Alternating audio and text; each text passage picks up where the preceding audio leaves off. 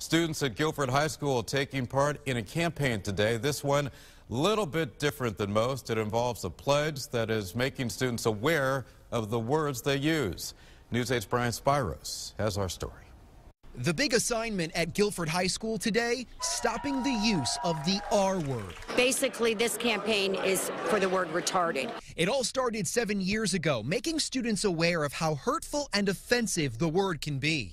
I knew there was something wrong with it, something wrong with saying that word. Rowan Page is a senior at Guilford High, one of many who signed this pledge today. Students also wearing t-shirts and wristbands to spread a simple message: respect and acceptance. We don't want any negative words. It's a bigger picture. Spread the word to end the word. It could be any derogatory word that hurts someone. Students here aren't just about talk, but action too. Embracing their classmates who may have mental or physical disabilities.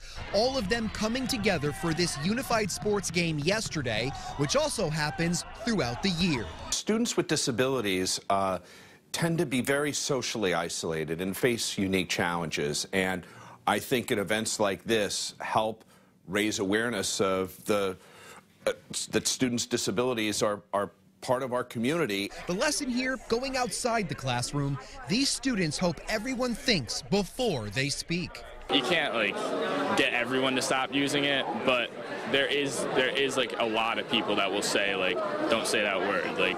Come on, dude, you can't say that. If you are using the word, sometimes it's simply just saying, do you realize what you're saying? Do you realize that that word does hurt?